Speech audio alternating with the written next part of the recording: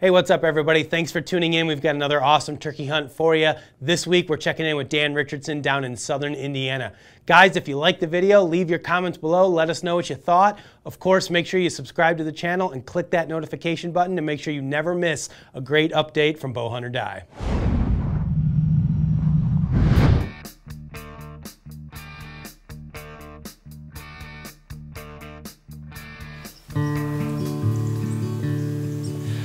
Okay, opening day.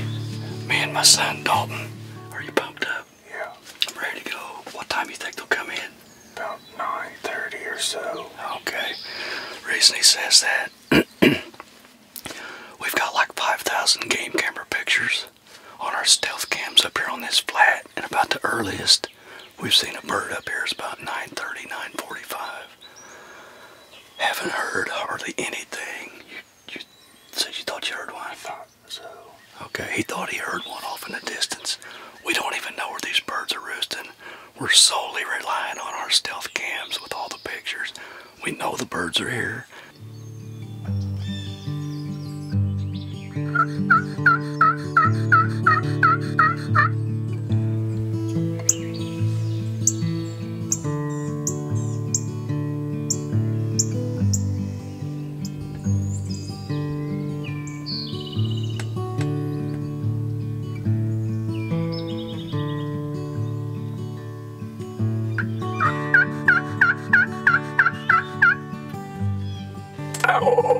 Okay, we're hearing what sounds like a bunch of hens back behind us here. Sounds like they're doing some assembly calls. So we're just hoping they come in. We're hoping there's 2 shooters in their group. One for this guy, one for me. Got a bunch of women back there just yakking.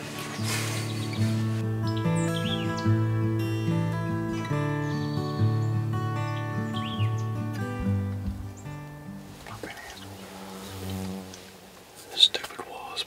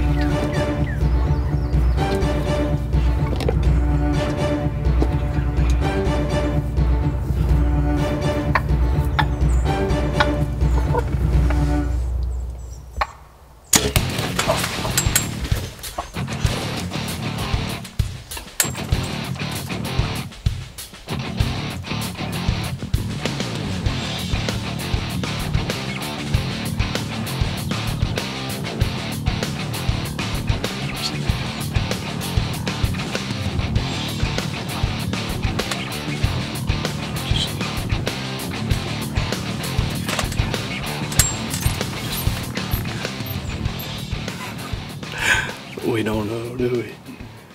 Oh my gosh. The bad part was, I know in the video it's gonna look like, why is he not shooting when he's broadside? That thing was 8 yards from us. This little strip we're in, it's not very wide, is it? So, I was afraid to have him draw because I thought we'd get busted.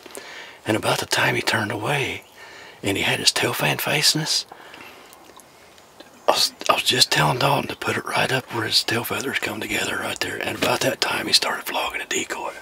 So that blew that shot. And I guess when he knocked the decoy off the stake, it must have spooked him.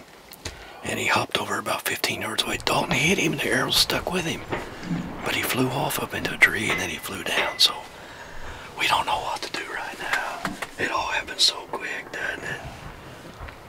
We're kind of bummed, but really glad a bird come in. But man, that was a beautiful bird.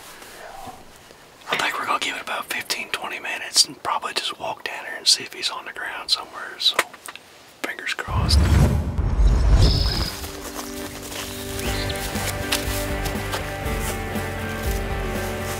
That's a good sign.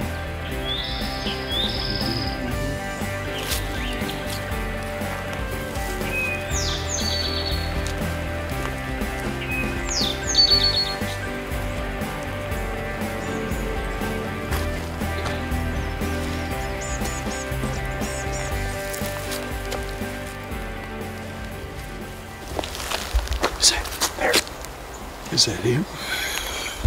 Hang on, hang on, hang on, hang on, hang on.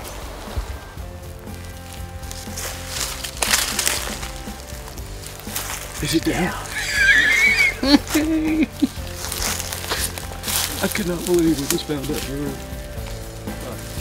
Oh, dude, that was awesome. Oh my God. Oh my God. Look at that beard. Wow. You know, I think maybe I hit him in the leg. No, maybe it's just blood. It's back here beside it. I see it.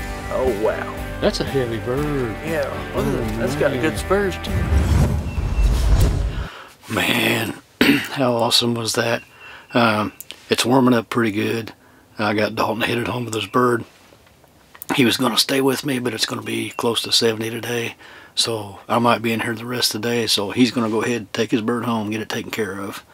I'm going to stay here for the rest of the day. These birds come in at all times of the day. That one there was pretty epic.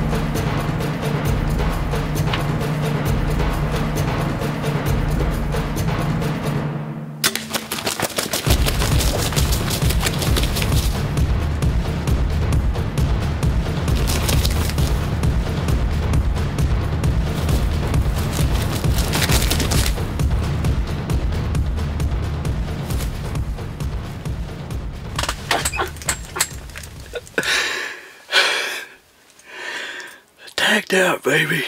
Bowhunt or die.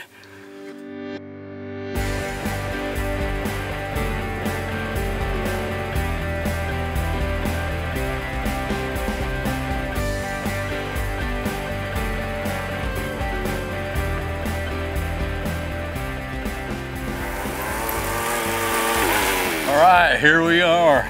Look at us. What a good day. Father-son double.